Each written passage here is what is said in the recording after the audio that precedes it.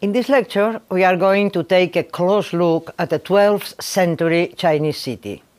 This is the kind of city that Marco Polo is going to see. This is the city that a 12th century painter named Shanghe immortalized with painstaking detail in a long scroll called Qingming Shanghe, which means going up the river on the Spring Festival. The city was thought to be Kaifeng, the capital of the northern Sung, but the absence of any prominent landmark of the real Kaifeng points rather to an ideal city devoid of misery, beggars, or illness. The scroll was painted in monochrome ink on silk, although later copies from the Ming period that we'll see in future lectures added colors to it. The Song scroll in the Palace Museum in Beijing is considered to be the earliest extant version, and it is this version that we are going to look at now. As we unroll the scroll, the first scene introduces us to the rural life that lies outside the city.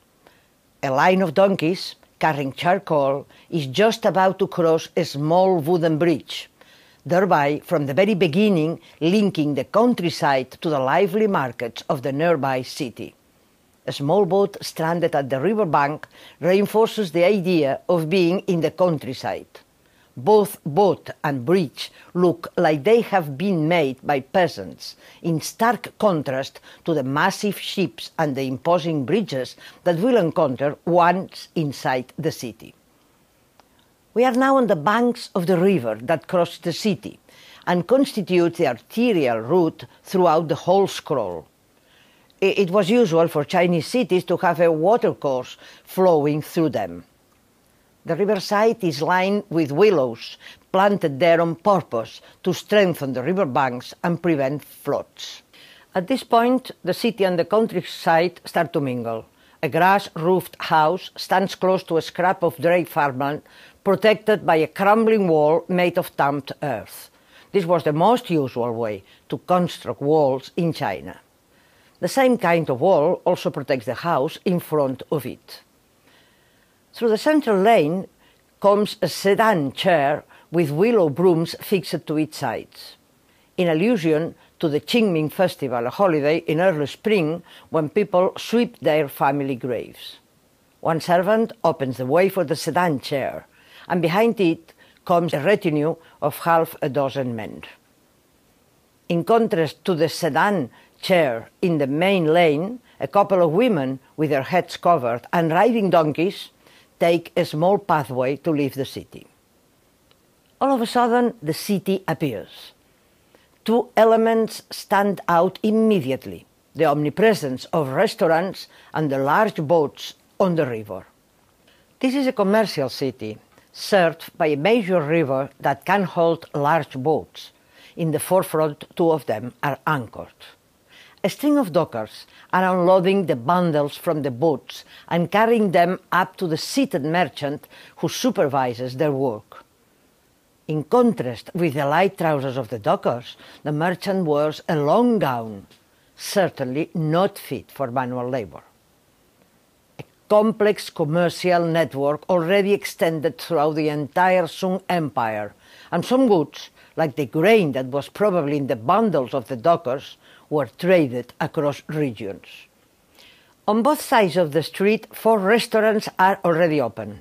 It is in Sung times that Chinese cuisine took on its distinctive character, with its astonishing variety of dishes and mixed tastes that could please people coming from very different regions and with very different culinary backgrounds. Sung cuisine is probably the first cuisine that we would immediately recognize today as being Chinese. The variety of dishes eaten during Sung times defies description. In this highly commercial city, trade attracts people from far and wide and brings about a proliferation of restaurants to cater to the range of different tastes. Furthermore, it was also with the Sung that sitting on chairs to eat at a table became the norm, and replaced the old practice of sitting or kneeling on mats that is the general way of eating in most of Asia still today. It is early morning, and a peddler is putting on his shirt. the scroll unrolls both in space and time. The owner of the restaurant, which can also be accessed directly from the waterfront, is raising a pole with banners to signal that he is opening. In the background there is paper shop, the Wang family paper goods, offering spirit money and paper goods to the funerary offerings of the tombs during the Qingming festival. On display in the street is a multi-layered paper house. In Sung times, the three teachings of Confucianism, Taoism and Buddhism were certainly important, and had even melded in with what was known as Neo-Confucianism. But even so, popular religion, with its host of supernatural beings such as ancestors, gods and ghosts, never lost its hold on the general population.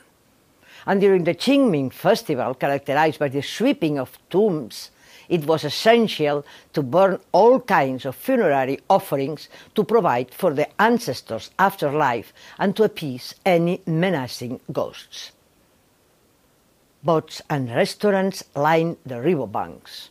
The boats have stern-post rudders that could be lowered or raised according to the height of the water. These stern-post rudders, together with mariners' compass and watertight compartments, are a sign of the technical advances in navigation that characterized the Sung times and that allowed the Sung vessels to navigate as far as Southeast Asia and the waters of the Indian Ocean. In the 12th century, the Sung ships were, by and large, the biggest and best in the world.